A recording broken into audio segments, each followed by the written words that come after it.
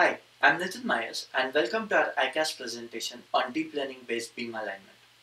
Today's presentation is based on joint work with Wang, Professor Nuria Gonzalez Prelcic and Professor Robert Heath at the University of Texas at Austin. Let me start with some background on beam alignment in vehicular communication. In this section, I'm going to give technical details on the beam alignment problem and I'll discuss channel structure that's very specific to vehicular communication scenarios. Here is a typical vehicular communication setting where the transmitter mounted on a roadside unit is equipped with an N-cross-N planar antenna array. We assume an analog beamforming based architecture at the transmitter and a single antenna receiver for simplicity. The channel between the two ends is modeled by a matrix H which is of size N cross N.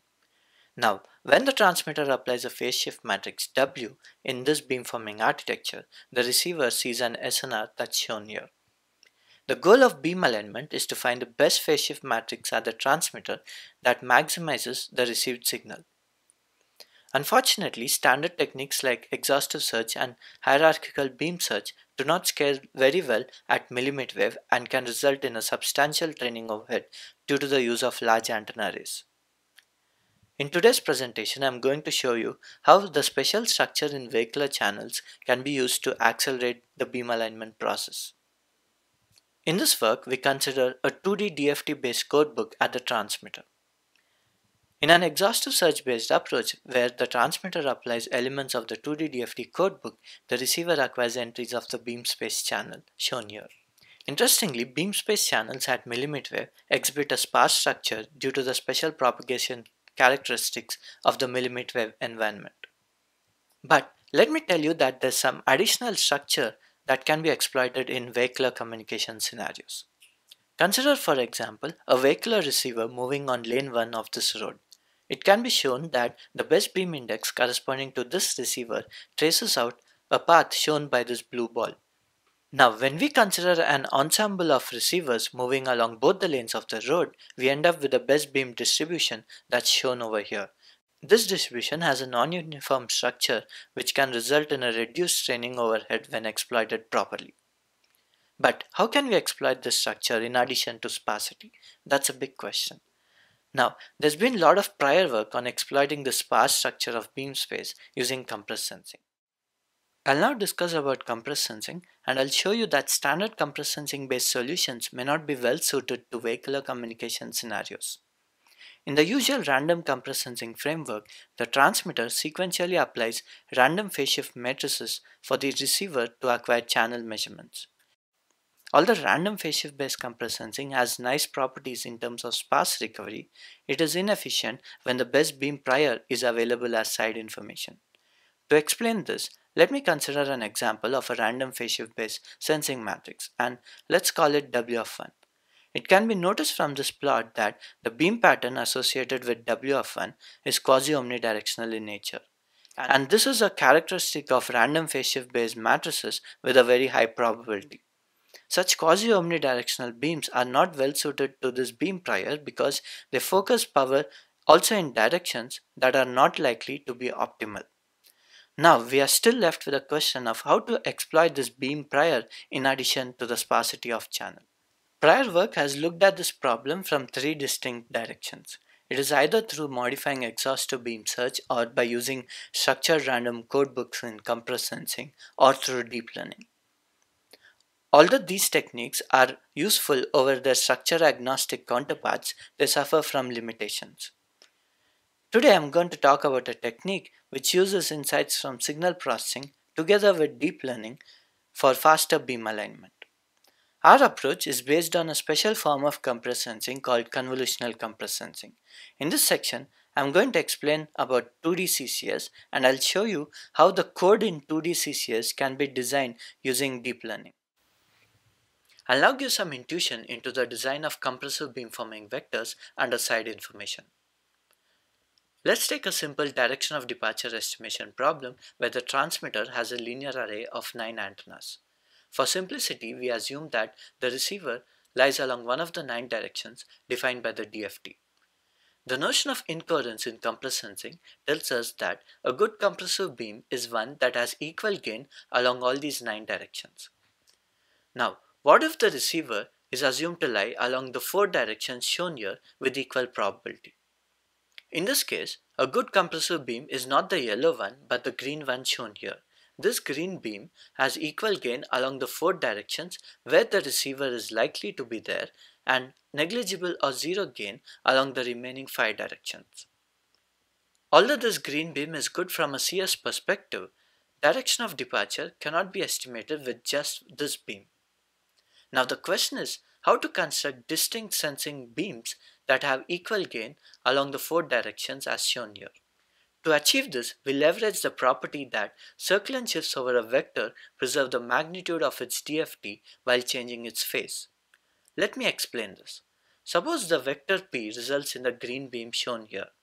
Then, any circle shift of P results in the same beam pattern at the discrete locations defined by the DFT. Now, this is a great property as we have a way to synthesize several good sensing vectors for CS from just one good sensing vector. Suppose the transmitter applies circle shifts of 0, 1 and 5 units of P in sequence. In this case, the receiver acquires 3 channel measurements that are shown here, and these measurements can be collected in the form of a vector y-2. Similarly, if the receiver lies along direction -1, it acquires vector y-1. And if it's along direction 1 or 2, it acquires y1 or y2. Now, an interesting property of these 4 vectors are that they are far away from each other. Their separation is guaranteed when the transmitter applies at least order of log n random circle shifts of the vector p. Remember that the number of circle shifts applied by the transmitter represents the length of these vectors. These vectors essentially encode the direction space, and this technique where the transmitter applies distinct random circle shifts of p is called as convolutional compress sensing. In our recent work, we extended this idea of convolutional compress sensing to a 2D setting and demonstrated the use of new codes for such an application. In 2D CCS, the transmitter basically applies distinct random 2D circle shifts of a code P for the receiver to acquire channel measurements. Let me explain 2D CCS using an example here. For this example, the channel and the spatial code have to be of dimensions 3 by 3.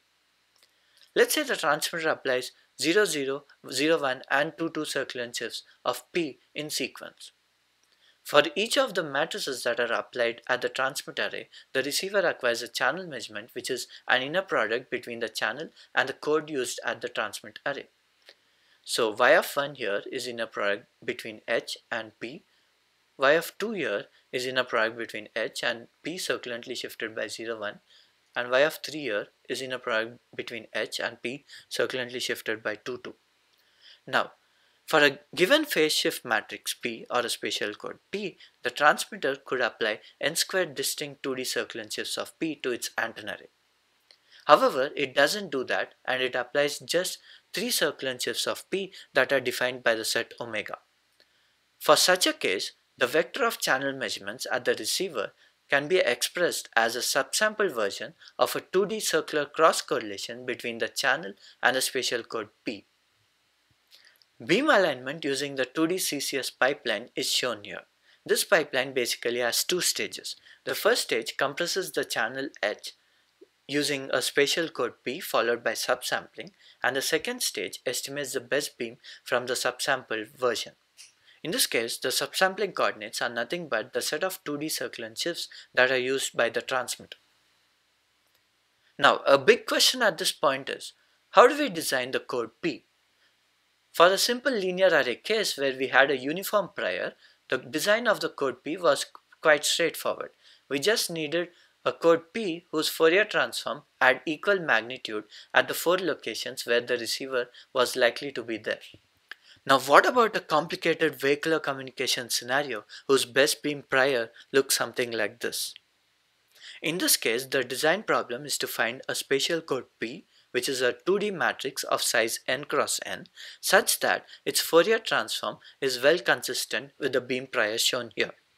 Now, this design problem is a challenging one because the spatial code must also be compatible with hardware. For instance, if I have a 1-bit phased array, the matrix P is constrained to have entries which are either +1 or -1. So how do we solve this problem? It's a difficult problem, and an easy way to solve it is using deep learning. Now, I'll explain how the 2D CCS pipeline can be emulated using a deep neural network. First, the compression in 2D CCS, which is subsample 2D cross correlation, can be implemented with a convolutional layer followed by random dropout. Then, the channel measurements are fed into a compressing algorithm which can be emulated using a stack of layers. Overall, the deep neural network shown in this white box takes in channels, performs 2D CCS, and estimates the best beam index. By training the network with pairs of channels and their corresponding best beam indices, the code P and the weights of the following layers can be jointly optimized. Now, there are some important challenges from an implementation perspective, and their solutions are not too hard. For example, 2D cross correlation over complex matrices is a complex operation which can be realized using two real layers, PR and PI, which are matrices of size n cross n. These layers model real and imaginary parts of the code P. The second challenge is on implementing circular cross correlation. Note that standard convolutional layers perform linear convolution, but we can realize circular convolution by 2D padding. The final challenge here is on how to incorporate hardware constraints on the spatial code P while training the neural network. Note that while training the neural network, the entries of P can be arbitrary real numbers. But remember that the transmitter has to apply random circulant shifts of the code P, which is PR plus JPI, which means PR and PI must be such that the code P satisfies hardware constraints such as limited resolution of phase shifters. To solve this problem, we use the idea of weight quantization followed by retraining. The diagram here shows a step into the deep neural network which emulates 2D CCS. The best beam index is encoded as a one-hot vector, and by minimizing the cross-entropy loss, the weights of the network are optimized. After optimization, the code P may not be compatible with a qubit phased array, where Q is the resolution of the phase shifters. To solve the problem, we first perform qubit phase quantization of the complex weights. As quantizing the weights can deteriorate the performance of the network, the subsequent fully connected layers inside the green box are retrained. I'll now explain how this network can be implemented in a real system.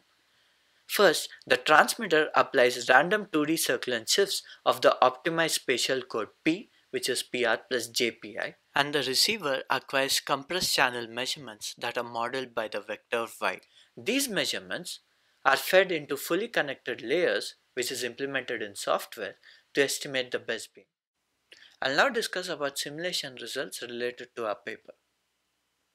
We compare our deep learning based approach with standard random phase shift based CS and the structured random technique from prior work.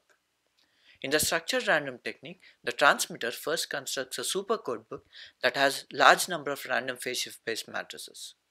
Then, it selects the best M matrices within this set whose 2D DFT magnitudes are maximally correlated with the best beam prior.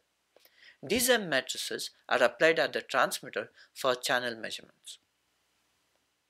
For simulations, we considered a 16x16 phased array with 3-bit phase shifters at the transmitter. Because it's a 16x16 array, the 2D DFT codebook for this system has 256 elements. The neural network was optimized using a large vehicular channel dataset which had both line of sight and non-line of sight channels. Upon training, it can be noticed that the 2D DFT of the optimized code is consistent with the best beam prior. This follows from our intuition on CS, that is, the sensing beam must be spread out along the directions that are more likely to be optimal.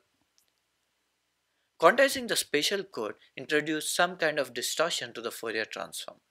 It can be observed from these figures that the beam obtained after quantization is still consistent with the prior.